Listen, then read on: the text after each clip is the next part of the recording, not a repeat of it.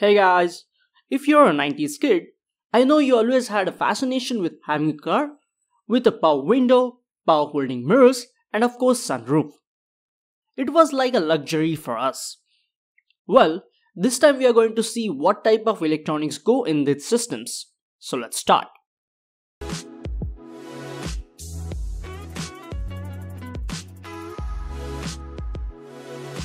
In modern automotive applications, there are at least 30 relays used in a car. All the fascinating features in the car such as power windows, folding mirrors, sunroof, seat control and many such systems work on a simple DC motor. We control and drive these motors according to the features requirement. These relays control all sorts of motors in the vehicle because driving a relay is very simple. However, compared with a relay, MOSFETs are way superior in noise, service life, size, and reliability. So using MOSFETs instead of relays is always a better option. Also, the relays cannot control the current of the motor, so we might still need a MOSFET for a precise control against current changes.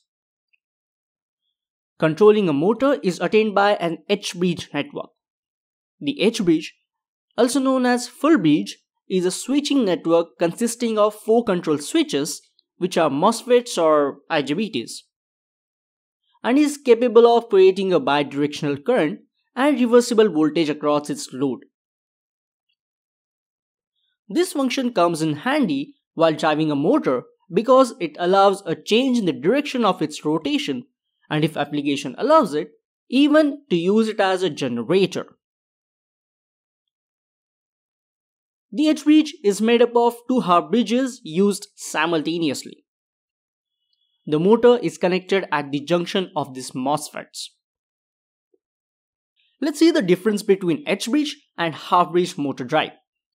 The H-bridge allows the motor to work as a generator in both directions of rotation. Therefore, it is considered a 4-quadrant converter. The half-bridge is capable of driving bidirectional current but not reversible voltage, and thus it is considered a 2-quadrant converter.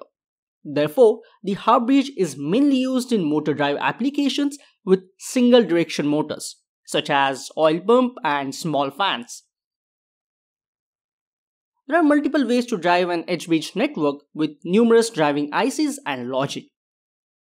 The easiest way and most popular way to drive a DC motor using an H-bridge is by using pulse width modulation. Here the MOSFETs are switched at a constant frequency with a control signal having a variable duty cycle. This allows the average voltage across the motor to vary and also control the rotor angular velocity. The MOSFETs in an H-bridge can be switched in different sequences to provide desired voltage polarity. There are 2 common modes to do so: the Bipolar Drive and Unipolar Drive. The Bipolar Drive allows 2 MOSFETs to be switched on at a time. For example, when Q2 and Q3 are turned on, the motor runs in the forward direction, whereas when Q1 and Q4 are turned on, the motor rotates in a reverse direction. By switching these 2 pairs, the direction of the current can be controlled. The speed of the motor is also controlled by providing PWM to these MOSFETs simultaneously. The timing is very important. The motor is an inductive load, and as you all know, inductor doesn't like change in current. You can check more about the inductive load switching using MOSFETs in this video. Well, whenever there is a change in the current, this motor induces flyback voltage or back EMF. So, if there is transition between forward motoring to reverse motoring, a dead time must be introduced where all of the MOSFETs are turned off, so that the flyback voltage generated in the motor flows back to the supply via body diode of the MOSFET. When there is a forward motoring, Q2 and Q3 are turned on, and the voltage across the motor would be plus VDC. After that, during the dead time, the current of the back EMF wants to flow the same path, so it flows to the body diode of the MOSFET Q1 and Q4. But now this time, if you see the polarity across motor, that would be minus VDC. Now when there is reverse motoring, Q1 and Q4 are turned on, the voltage across motor is minus VDC. And during that time, the current flows to the same direction, but Q1 and Q4 are turned off, so it flows to the body diode of the Q2 and Q3. Hence the motor terminal voltage would be plus VDC.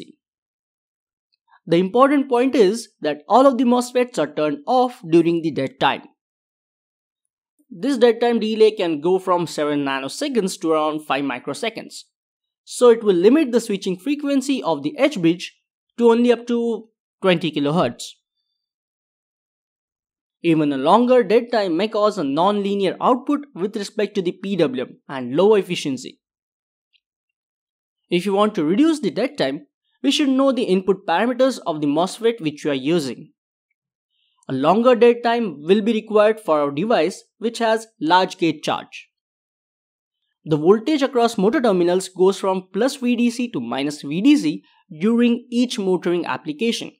That's why this driving technique is called the bipolar drive. So due to this voltage difference, we get more ripple current. The next driving technique is quite different, which is called the unipolar drive. Just like the bipolar drive, the current flows diagonally during the motoring application, but the control of the MOSFET is quite different. The current keeps on flowing during the motoring application by keeping one MOSFET on all the time and switching the other diagonal MOSFET at a time by providing PWM to it. This drive allows the motor to spin in a forward or reverse rotation direction, depending on the pair of the MOSFET selected and the polarity of the motor. Let's see how a forward motoring works in this case. We turn on MOSFET Q2 and provide PWM to Q3 when we want controlled speed, keeping the MOSFET Q1 and Q4 off.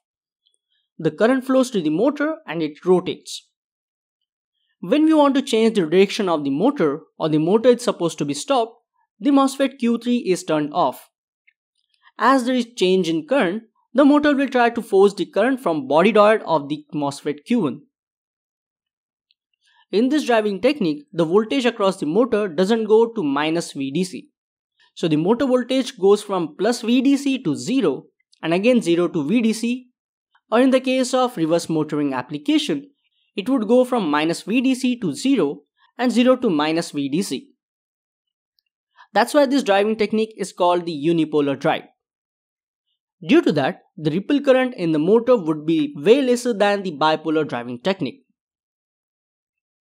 To select a MOSFET for such an application, we have to consider the power dissipation across it, which is caused by three things: conduction, commutation, and body diode conduction. The conduction power loss occurs when the MOSFET is on, and this loss is because RDS on of the MOSFET. Commutation loss occurs during the time when the MOSFET state changes from turn on to turn off. And finally, body diode conduction occurs when the current flows to the body diode of the MOSFET.